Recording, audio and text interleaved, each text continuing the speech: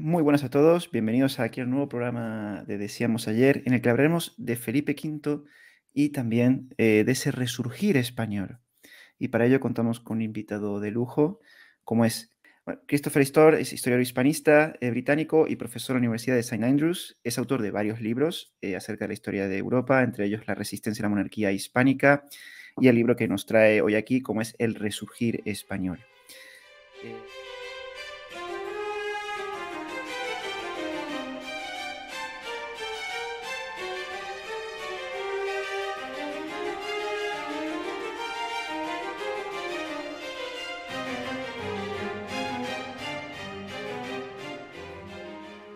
All right, so Philip V is the grandson of Louis XIV, the King of France, a younger son of Louis XIV's son, and so he's not in line initially to be French king, although in the end, given the number of deaths in the French royal family, he does have a claim on the French crown. But in 1700, Louis XIV accepts the will of Carlos II, which offers the Spanish throne to Philip of Anjou, the Duke of Anjou, and he becomes Philip V of Spain.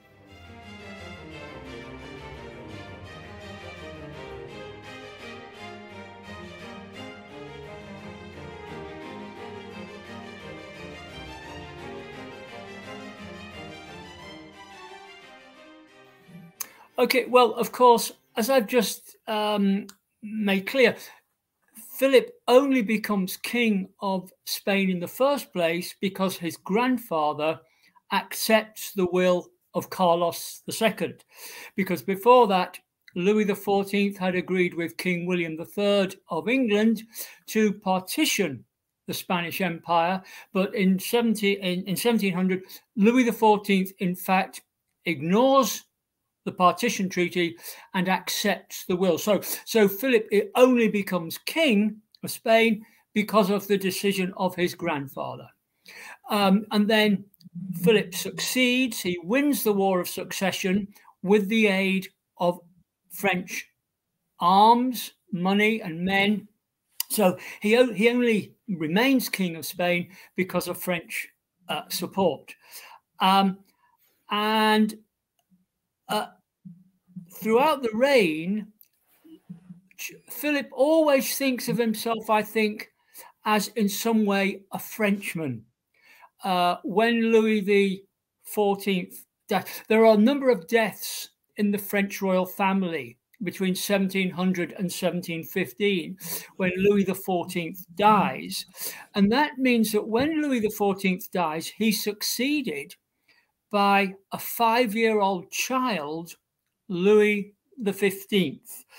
And Philip V thinks that perhaps he may become King of France.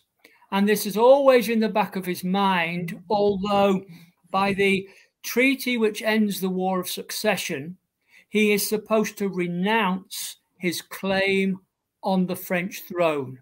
But there's always this idea in Philip's mind that maybe he might become King of France. Now, that idea disappears as Louis XV survives childhood, becomes an adult, and so that idea of becoming French king disappears. But Philip has always had this idea that he is to some extent French. He arrives in Spain with French ideas and a French entourage, and some of the changes which he introduces in Spain are influenced by his French background. But I think increasingly research is showing that Spain in the War of Succession was not as dependent as we used to think on French support, arms, and so on.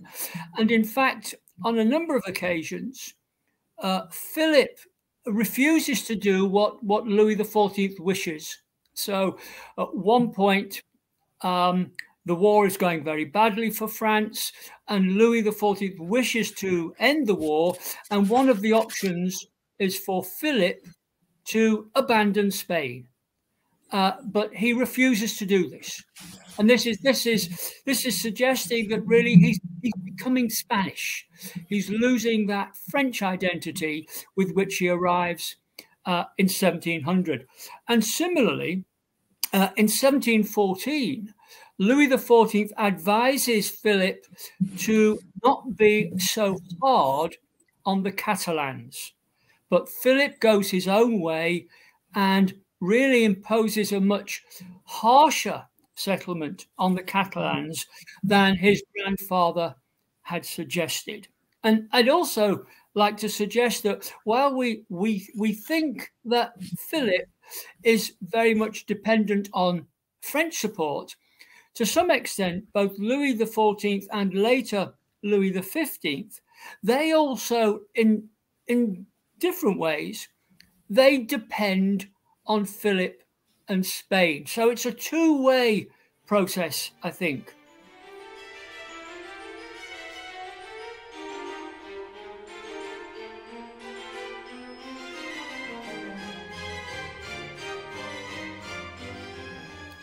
Well, yes, to some extent that is true. I mean, one of the things we have to be aware of, I think, is that this process of Frenchification, afrancesamiento, doesn't suddenly begin in 1700.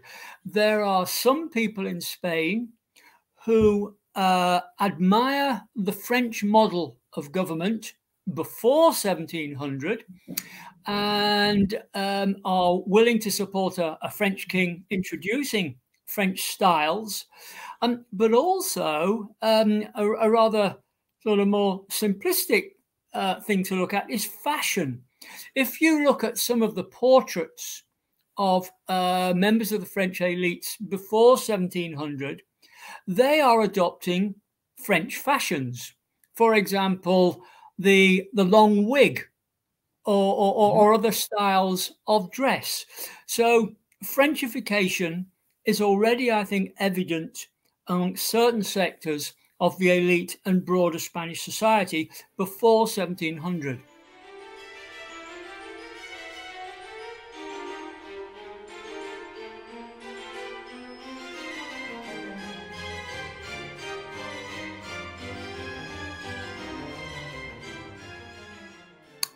Well, subordinated, I think, goes too far. Spain, certainly, Philip, of course, we're talking about Philip really. Philip, to a degree, depends upon French support, French arms. But increasingly, in the course of the War of Succession, Spain is emancipating itself, becoming more independent of France, as, for example, the armaments industry develops its production, for example. And, of course, when Philip establishes himself securely on the throne of Spain, he is no longer so dependent upon France.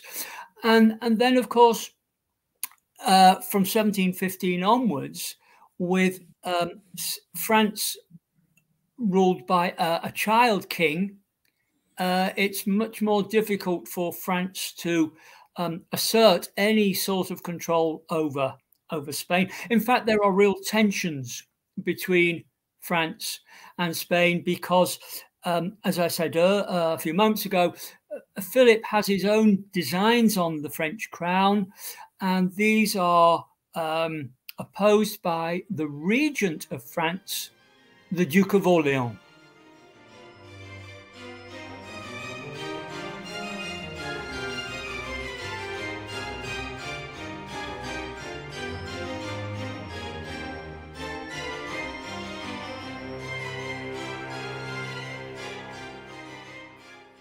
Now, there is some truth in this. We have to be careful.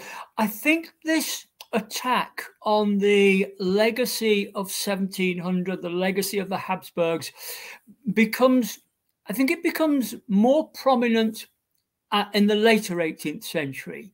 You get some of the reformers under, say, Charles III. They're using this argument that the Bourbons inherit Spain in terrible conditions, in a terrible state of decline and so on.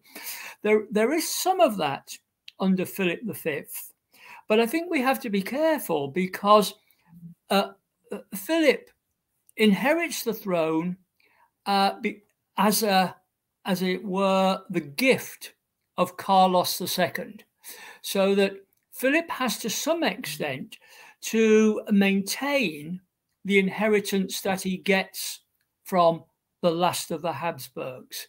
And so one of the things that drives Philip's policy during and after the War of Succession is to actually protect that inheritance, the patrimony that he's been given by Carlos II. So it seems to me it's rather ambiguous or ambivalent. On the one hand, yes, they want to say things didn't go so well under the Habsburgs, but on the other hand, Philip has to retain and recover parts of that inheritance that had been lost in the War of Succession.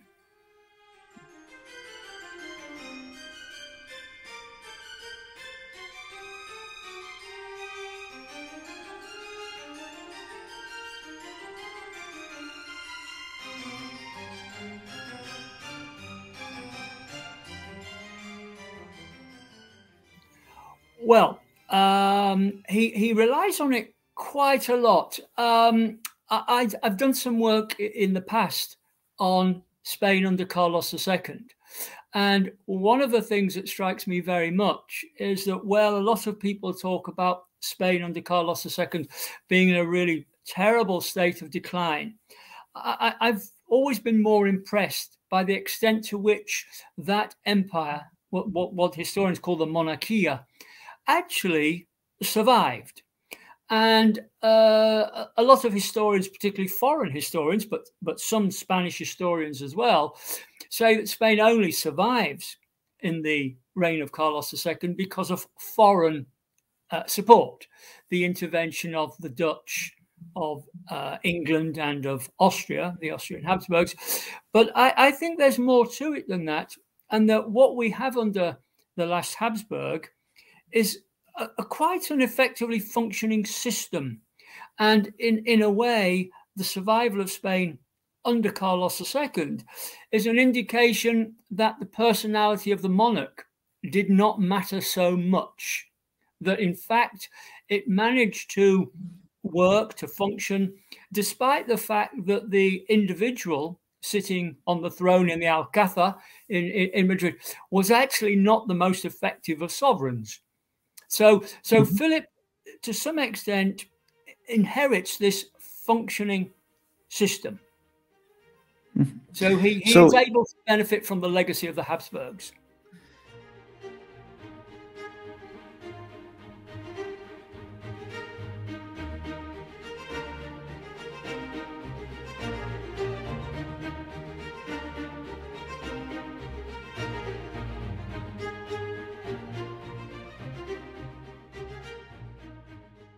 Well, I think it's a bit of both.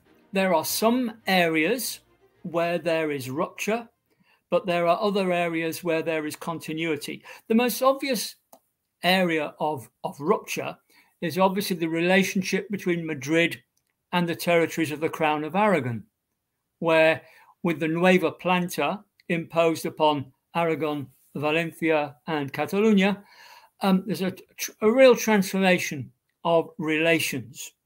But Philip's relations with other foral territories, Vizcaya, Navarra, were very good. And although there is some upset during the course of his reign, on the whole, those territories retained their foral status. So Philip found that he could work with Navarra and Vizcaya, so there was no need or opportunity to change the relationship between Madrid and those foral territories, whereas it was very different. But I think we have to be very careful that there are some areas where Philip does change things quite radically, but in other areas not.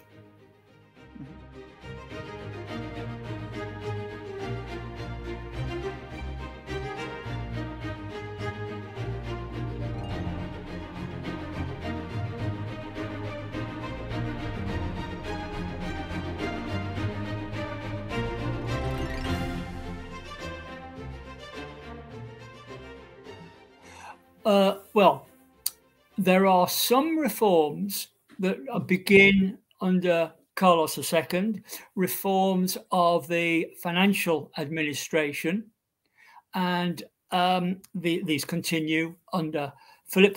There are other reforms that are clearly the initiatives of Philip V's reign, Philip V and his ministers. Now, to some extent, these are made necessary by the war, in which case, although Philip arrives in Spain in 1700, he's a product of Louis XIV's France. He has a correspondence with Louis XIV, Louis XIV advising him on how he should govern. And clearly, Philip has, he's more inclined towards this French model of government, which is rather different to that of Habsburg Spain. But I think that we need to be aware of the fact that the war created new demands, new pressures, and also new opportunities for change. And some of the changes that Philip then goes on to introduce, that creates further pressures, tensions, opportunities. So it triggers further reforms.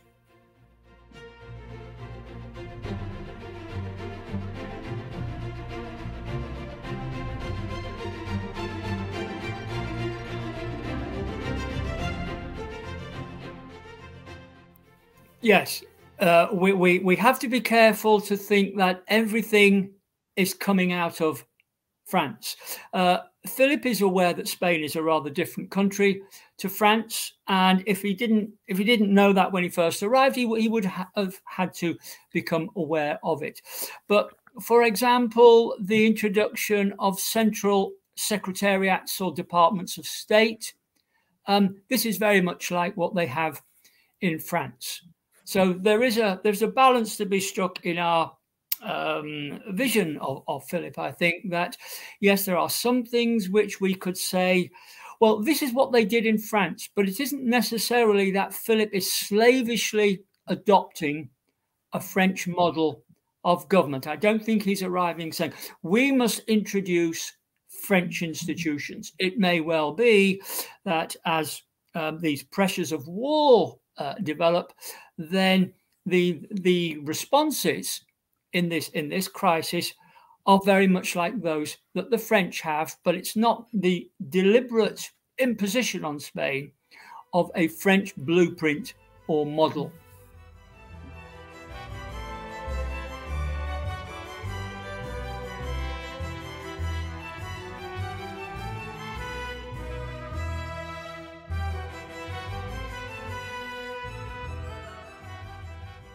Okay, this is a very big subject, right? Yeah. Okay, so Spain emerges from the War of Spanish Succession transformed. Philip is king in Spain.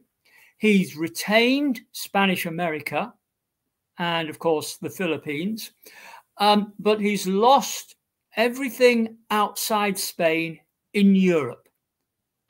So he's lost Spanish Milan, Spanish Naples, Spanish Sicily, Spanish Sardinia, and Spanish Flanders.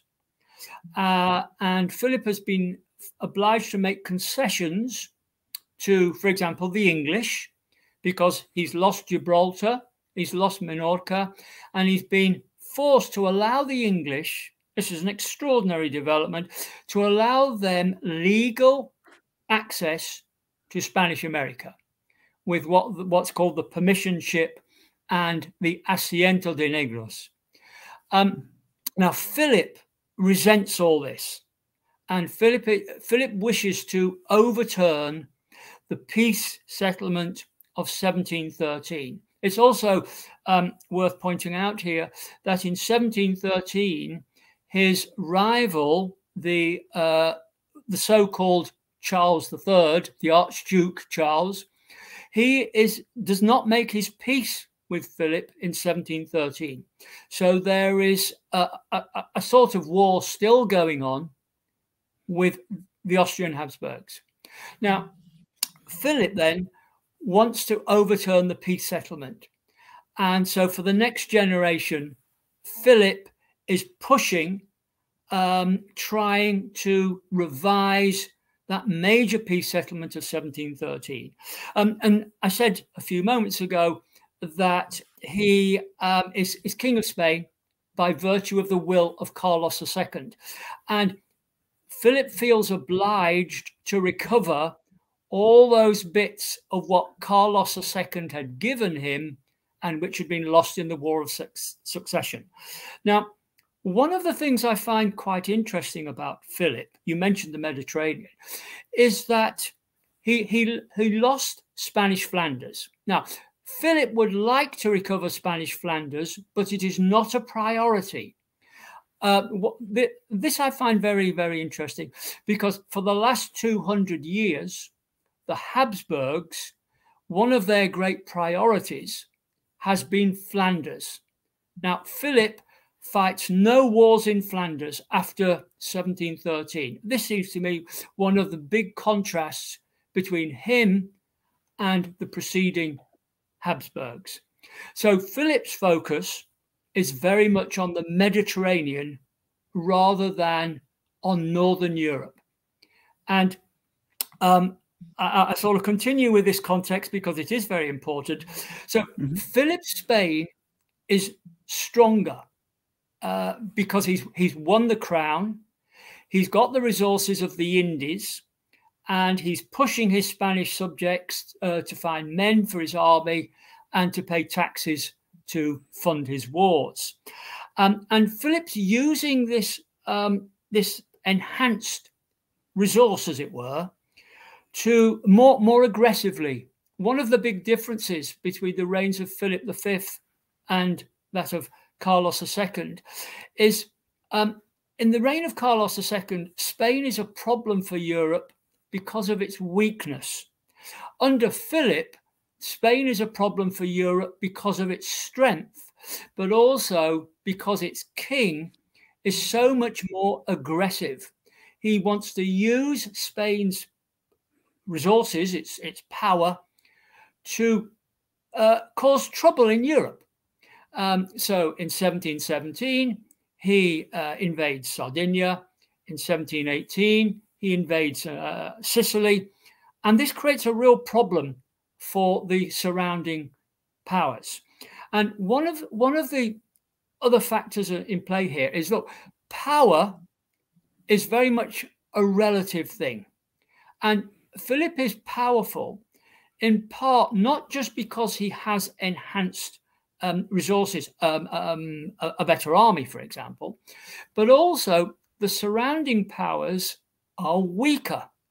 So, for example, Austria, Britain, and France are all monarchies in dynastic crisis in the period after 1713. And of course, the Dutch Republic, which had been a major power before 1713, in effect is so badly affected by the War of the Spanish Succession that the Dutch, for the next generation, more or less adopt a position of neutrality in European affairs. So they no longer play that really important part that they'd played under Louis XIV in reining in French power. But to return to the situation, this dynastic situation in these surrounding countries, France I've already referred to, where Louis XIV, sorry, is succeeded by a child, and that we don't know whether that child will survive childhood in an age when so many children die. But in England, Britain, sorry, you have the problem of the new Hanoverian dynasty under George I and George II. Their throne is threatened by the Jacobites, who want to restore the Stuarts, James II and his children, who had been thrown out of England in what we call the Glorious Revolution of 1688. So in 1715, there is a Jacobite rebellion in England and Scotland. And in 1719, Philip V supports an invasion of Scotland from ships based in Galicia. And Britain's enemies always find it useful to exploit this Jacobite threat to the Hanoverian dynasty. And one final point about the dynastic problem of the Austrian Habsburgs, the so-called Charles III, the Archduke Charles, the Emperor Charles VI, he has no sons.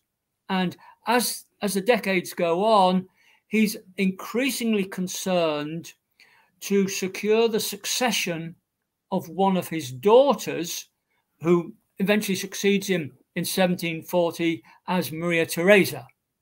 And so these territories, these rivals, competitors of Philip V, Austria, France, and Britain, they're all to an extent weaker because of the nature of the political system. These are hereditary monarchies. It's also worth pointing out, I think, that the War of the Spanish Succession was a really major conflict, and it stretched the resources of all the states which participated.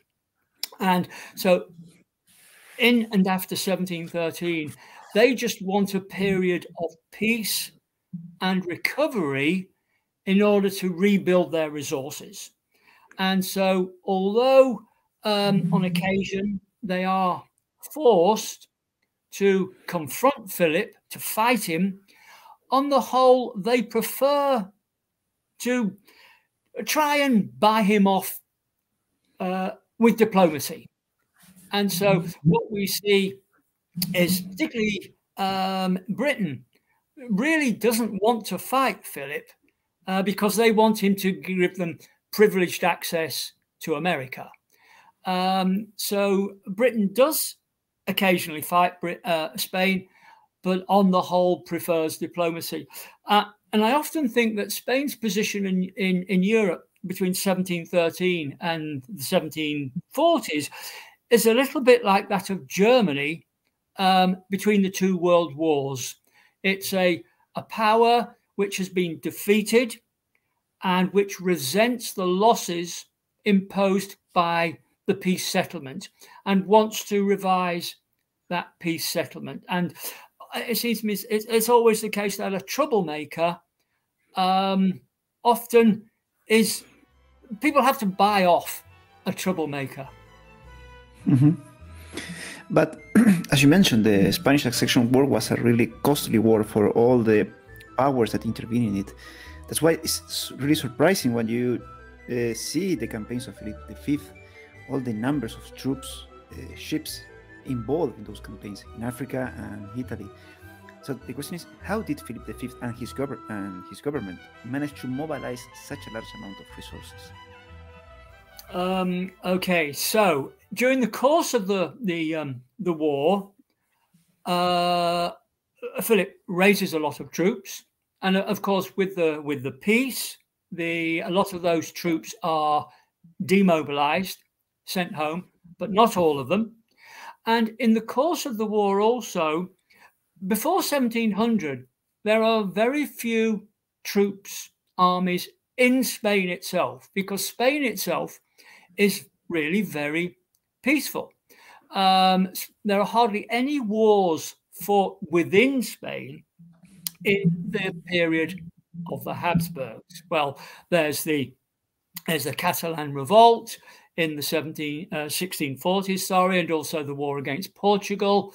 But on the whole, the Iberian Peninsula is a very, very peaceful place. What Spain has is armies outside Spain. So we have the army of Flanders and the army of Lombardy and various units in other parts of the Spanish Empire. So, for example, there's a tercio in Sicily. Now, with the loss of these overseas territories in Europe, those armies, or the men in them, returned to Spain. So that's one source of troops in the course of the war.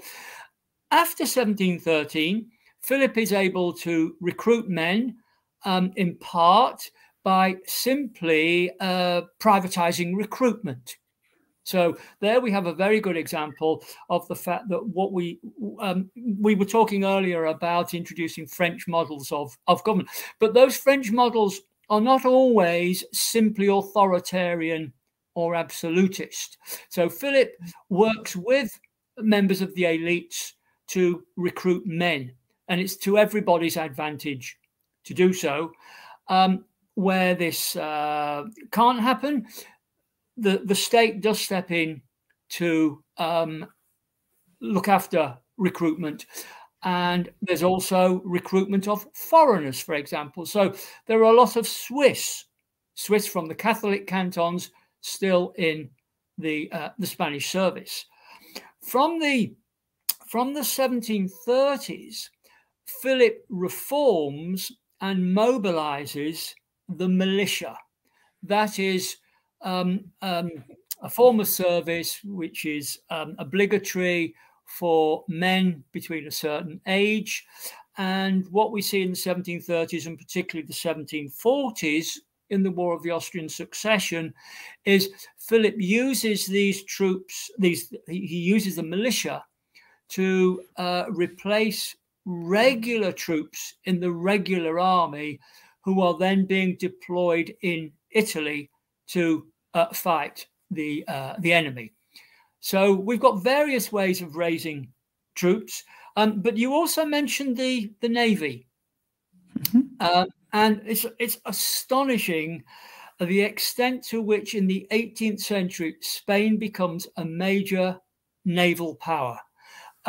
It's the third most important naval power in Western Europe, indeed in Europe generally, after Britain and France, and it's a rather checkered process because Philip starts the process of building the navy up immediately after the War of the Spanish Succession, but that navy suffers very badly in the Sicilian War with defeat by the British Navy in Sicilian waters in 1718. I hesitate to say this, but this is one of the greatest British naval victories over the Spaniards. It tends to be forgotten when people talk about the Armada and Trafalgar, but the Battle of Cape Passaro is quite important because it's a setback for Philip's plans to rebuild the navy.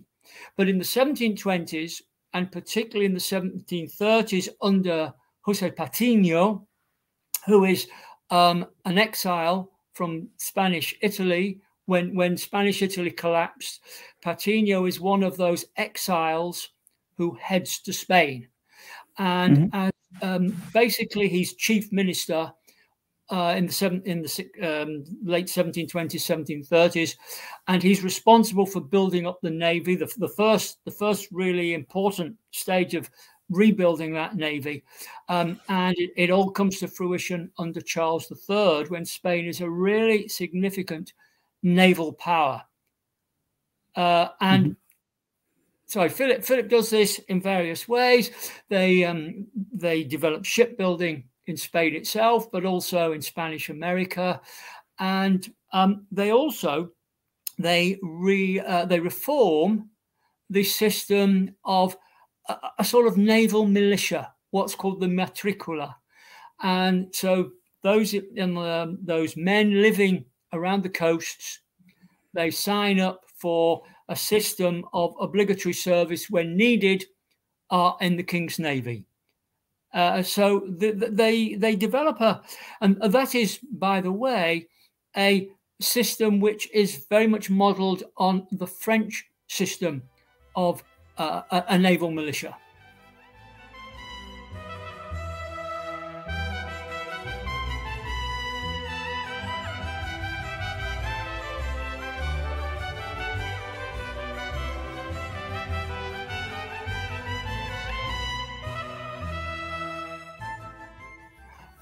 Right. So you're absolutely right. It's very costly. By the way, a navy is far more expensive than an army. And the navy is funded, the army is funded, everything's funded in various ways. So for one thing, of course, it's very important that Philip retains Spanish America in the War of the Spanish Succession. One of the things that's really astonishing about the War of Succession is that it's not really fought out across the Atlantic. It's all centered in Spain and in Europe. So Philip hangs on to Spain and the Indies, and so he's still getting the resources of the Indies in the years 1713 to 46. But he's also putting pressure on his Spanish subjects. So, for example, the end of the foral regime in the territories of the Crown of Aragon enables Philip to impose on Aragon, Catalonia, and Valencia taxes, which means that they are contributing to the total cost of government in a way that was never the case under the Habsburgs. But despite this additional contribution, this new contribution by the Crown of Aragon, the fundamental basis of Spain's government, its resources, is taxation in Castile. And Castile is being forced to pay more. So the various taxes that are levied, they are going up. But also, Philip is resorting to various extraordinary measures to raise funds. So, for example, from the late 1730s, he's selling off common lands and wastelands. Now, these measures, not surprisingly, they cause some resentment. So, although it never leads to serious discontent of the sort which might be expressed in riot or rebellion, there is some discontent such that when Philip dies in 1746 and is succeeded by Ferdinand VI, the son, one of the sons of his first marriage, Ferdinand, this is one of the reasons why Ferdinand is not really inclined to continue the war, so that within 2 years of Ferdinand's accession, the War of the Austrian Succession is concluded, because Ferdinand does not want to carry on pouring money into a war which is being fought primarily in Italy to benefit the sons of Isabel Farnese, a war which is also damaging Spain's interests in the Atlantic. So Ferdinand wants to put an end to all this Italian adventure and focus on rebuilding Spain's position in and across the Atlantic.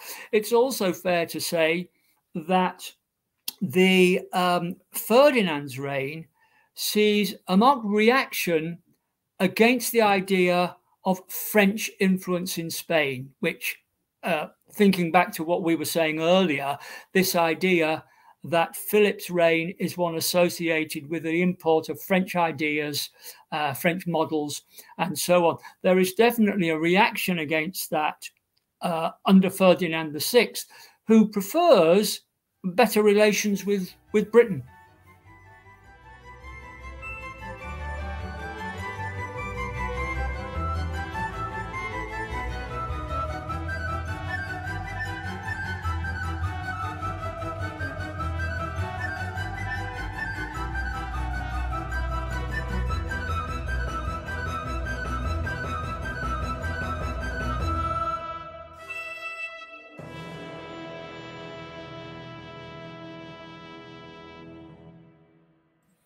Okay, this is another very big subject. Okay, so I started off by saying, I said a few months ago, that Philip has his own agenda in Italy, right? He wants to overturn the peace settlement of 1713.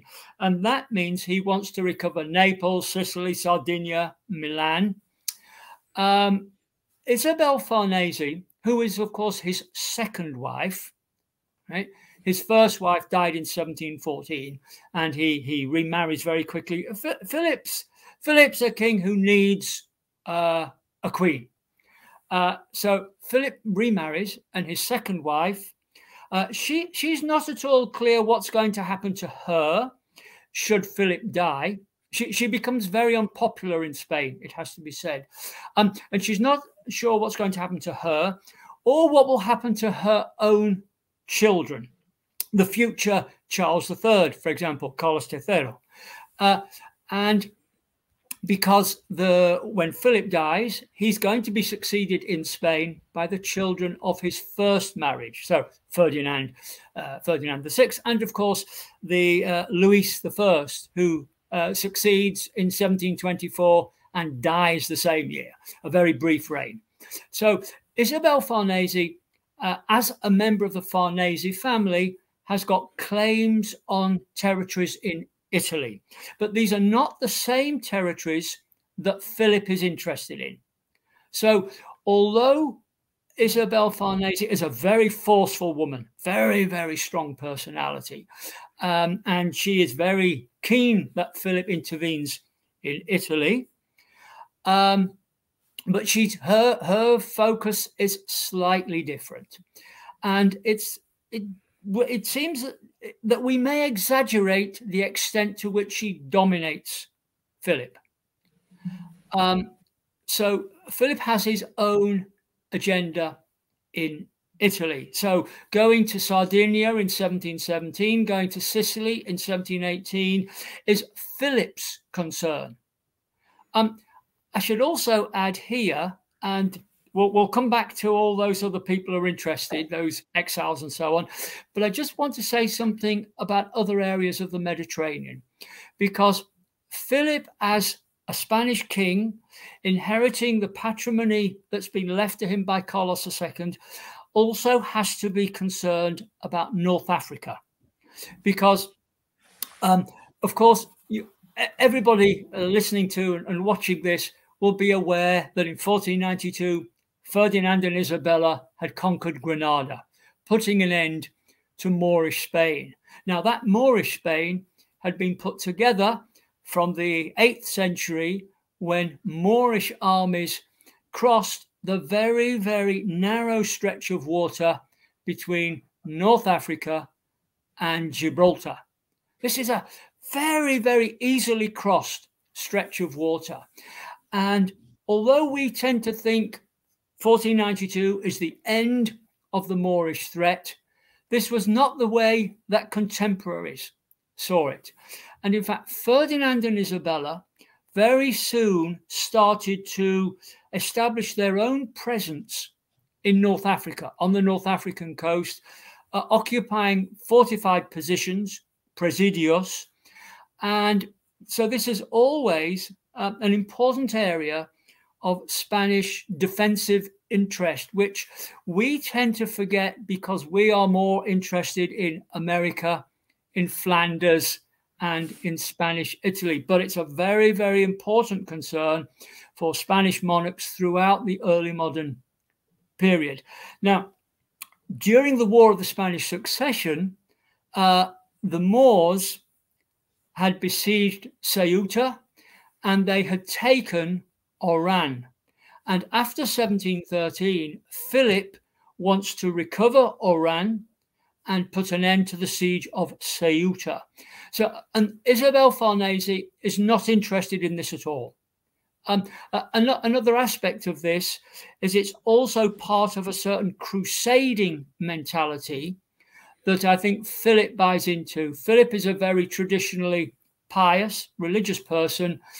And again, I think this differentiates him a little bit from Isabel Farnese. Okay, so I think we've I tried to get across to you the idea that Philip has got some very traditional Spanish influences on his policy in the Mediterranean, and that this is not necessarily what's driving Isabel Farnese, but she is certainly interested in an aggressive policy in Italy. But yes, there are other people involved. Now, there are Spaniards who have property in Italy, and many of them who flee from Spanish Italy when Spanish Italy collapses in the War of the Spanish Succession. They want to recover that property. There are all sorts of people who have got ancestry in Spanish Italy. They feel a connection with Spanish Italy. There are exiles who go to Spain in the 1710s and who are naturalized. They take up Spanish national identity. They become naturalized Spanish subjects in order to be able to hold office in Spain.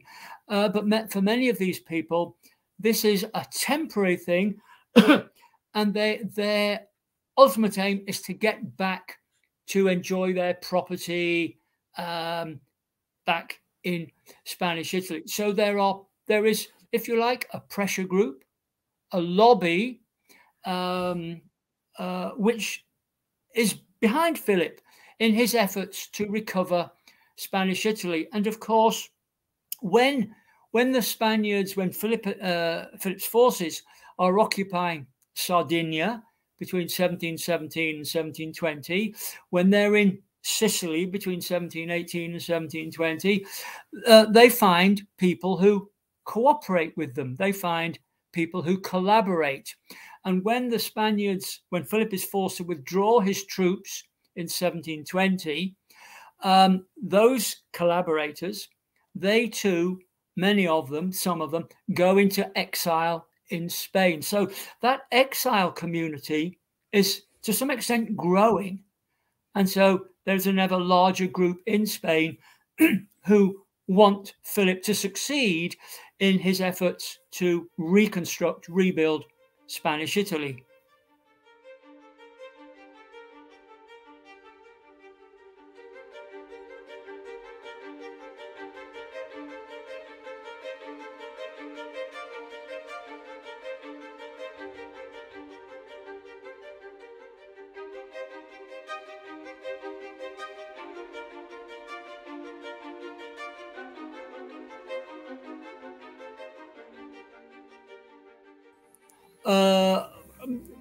Very important.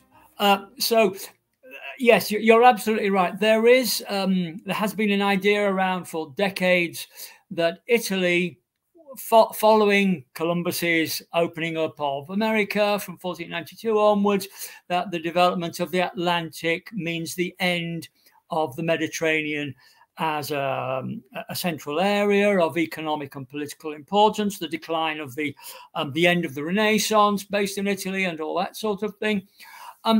But we're increasingly aware that in fact the decline of the Mediterranean has been exaggerated. And in the 18th century, the Mediterranean certainly remains important. So for one thing, it's one of the routes to the east. So what we know as the Levant trade of various companies which make their way through the Mediterranean to the east, to the Ottoman Empire, and for ships making their way eastwards in that way, places Spain, Sicily, Naples, these are all quite important stopping points on the journey to the east, which is one of the reasons why so many states are actually quite concerned about who is in control of, for example, Sicily. But also Sicily and other parts of the Mediterranean are important sources of grain. So under the Habsburgs, Sicily had been a source of grain for Spain at time in times of need. And in the 18th century, ports like Livorno in what was then Tuscany are quite important centers of commerce. So yes, the Mediterranean is quite important. A lot of states are concerned in the Mediterranean and the trade that can be done in it and the trade that they can get by passing through it.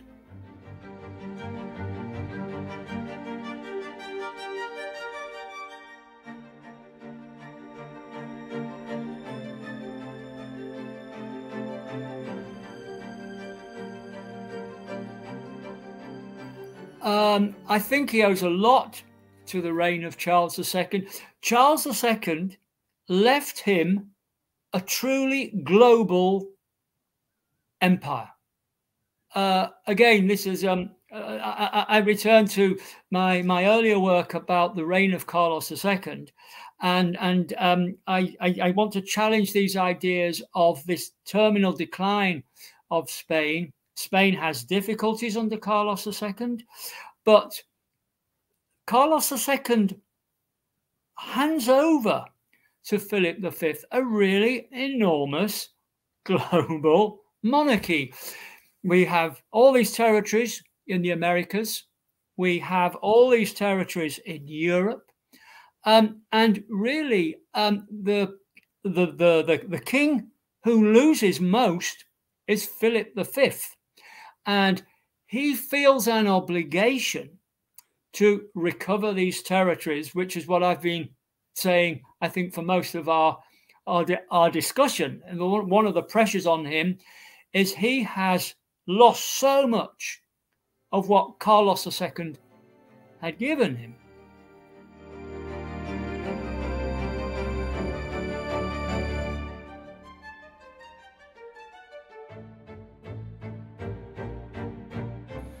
Well, it's interesting that because clearly he creates a very new Spain, right? Because the War of Succession has left a Spain which is essentially Spain and the Indies, Spanish America.